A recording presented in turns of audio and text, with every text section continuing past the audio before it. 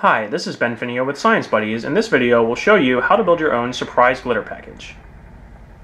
By now, you might have seen this awesome video by former NASA engineer Mark Rober. Mark got fed up with people stealing packages off his porch and decided to take matters into his own hands.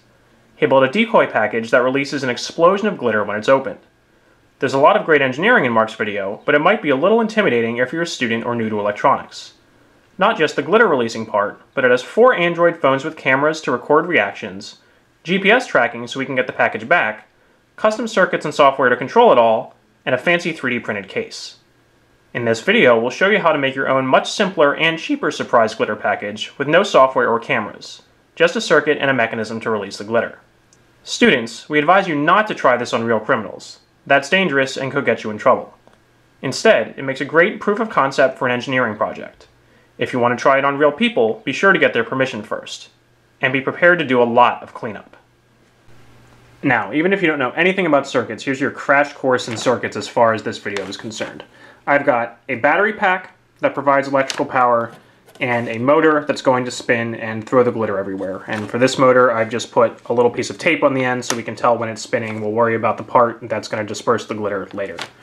In order for this motor to spin, I need a closed circuit, or a complete closed path for electricity to flow out one wire from the battery pack, through one wire from the motor, then back out through the other wire and back to the battery pack.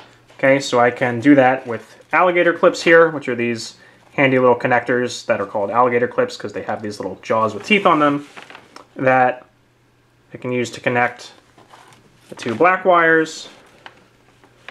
So there I have one set of wires connected, but I don't have a closed circuit, so nothing's spinning. There's no electricity flowing yet. And I can also connect the 2 red wires, and the moment I connect this red wire, the motor's going to start spinning, and it's going to be kind of loud and obnoxious, so I'm not going to let it spin for very long. I'm just going to show you. There we go. Okay, and then the moment I disconnect the red wire, that stops spinning. And you might think, okay, I have red to red and black to black. I need to make sure those colors match up. If you've done anything with circuits using LEDs, you know that polarity or the direction of those connections matters. In the case of a DC motor, you're actually lucky if I switch these wires and I connect black to red and red to black. It still works, it just reverses the direction that the motor spins. So in the case of the simple DC motor, you don't actually need to worry about that. The key ingredient in your circuit will be something called a limit switch, also known as a lever switch. The switch has 3 electrical contacts, 2 of which form a connection that is normally open if the switch is not pressed, meaning you have an open circuit and no electricity flows unless something bumps into the switch, in this case turning on the motor. You're going to want to hook this up the other way around. When you stick the switch inside your box and close the lid, the switch will be depressed and you want the motor to be off. When you open the lid, the switch will release and you want the motor to turn on. So I'm going to move this contact over to the 3rd connection, depress the switch like it will be when it's inside the box, and now, when I simulate opening the lid and releasing the switch, the motor will turn on, dispersing the glitter. Now here's the tricky part. I want to mount this switch inside the box such that the switch is depressed when the box lid is closed and doesn't release until the lid is open far enough to allow the glitter to shoot outside the box. If the switch is mounted too low and releases too early, then the motor's going to turn on too soon and the glitter will be contained by the lid of the box, which of course ruins the fun. Now, in addition to the circuit, the mechanical design of your package is also important. You need something to disperse the glitter. In Mark's design, this was a 3D printed cone that held the glitter and then threw the glitter outward when it spun. You can make a simple one just out of a piece of paper by cutting the paper into a circle and then cutting a line along the radius from the outside to the center. This allows you to fold the paper into a cone shape. You can hold that in place with tape. It'll also help if you cut out a couple small rectangular pieces and fold them at 90-degree angles, which you can then tape inside the cone. Those will help disperse the glitter when it spins. And then finally poke a hole in the bottom and use a dab of hot glue to attach the cone to your motor shaft, being careful that you don't use too much glue and gunk up your motor. You want to make sure this can still spin freely after it's attached. So you also need to make sure the motor fits appropriately inside the box. You need it to be low enough such that the lid can close, but high enough such that it disperses the glitter outside the box when it spins and doesn't just throw it around everywhere inside the box, which would kind of defeat the purpose. So I've done that just by poking 2 holes in a piece of cardboard and bending the sides down such that when I thread the motor wires through these holes, the motor sits flat And then this piece of cardboard sits inside the box, holding the motor at the appropriate height.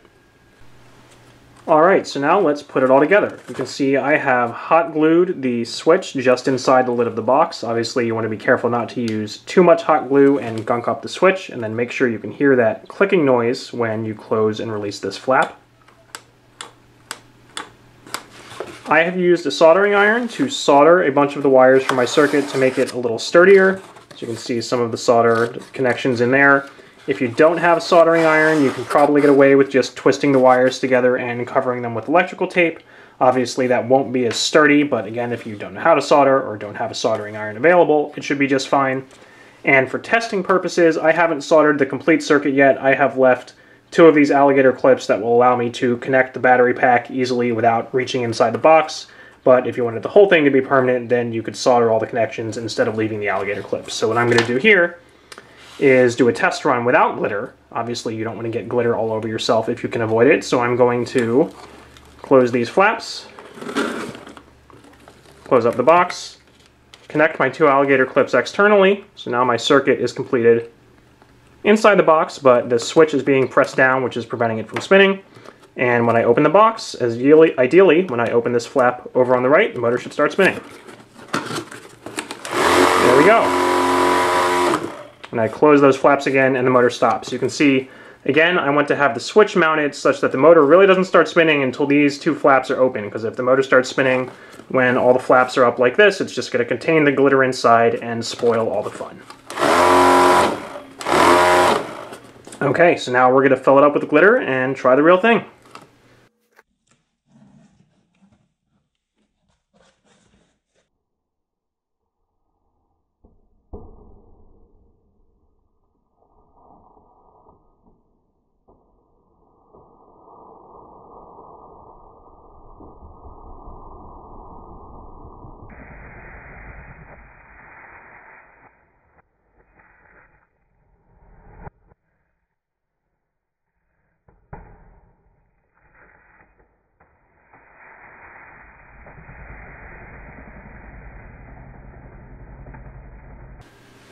And there you have it, a simple yet functional surprise glitter package. If you need more information, for example, you're not sure where to get the electronic parts, check out the description below this video.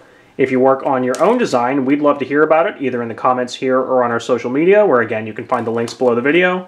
And for thousands of other science and engineering projects you can do for fun at school or at home, visit us online at www.sciencebuddies.org.